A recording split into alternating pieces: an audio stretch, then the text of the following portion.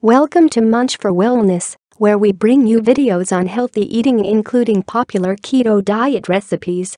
In this video, we bring you a monk fruit sweetened pumpkin mousse dessert recipe that you and your whole family will love. And while you are here, why not hit the subscribe button, and don't forget the alert bell to be notified of the many new videos that we create all week long. Now on to today's video. A keto dessert recipe, pumpkin mousse with maple whipped cream. Looking for that pumpkin dessert for the holidays? If you are on the keto diet or low carb and want a taste of pumpkin, then look no further. This creamy, monk fruit sweetened pumpkin mousse keto dessert recipe calls for pumpkin puree and not pumpkin pie filling, which means you can pick up a can that is organic and without sugar, making it keto friendly. Full of high-fat cream cheese and heavy cream, this recipe is perfect for those following a keto diet.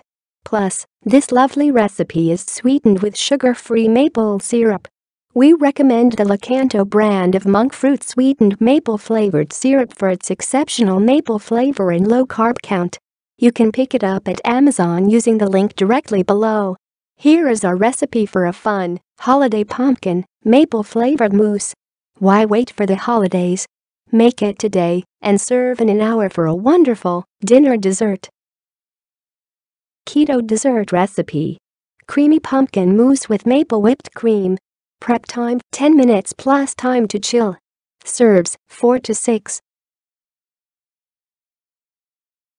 Ingredients: 1 pint heavy whipping cream, 6 tablespoons Lo-Carb monk fruit sweetened maple flavored syrup, divided.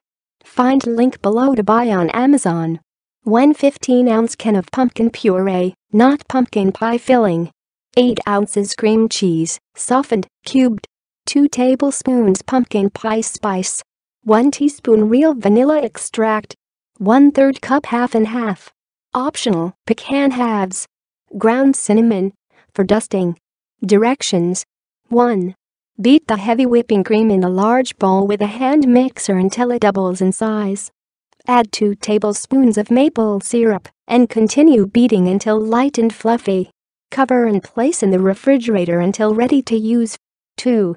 Beat the pumpkin puree, cream cheese, pumpkin pie spice, vanilla extract, half and half, and remaining maple syrup in a large mixing bowl with a hand mixer until thoroughly blended.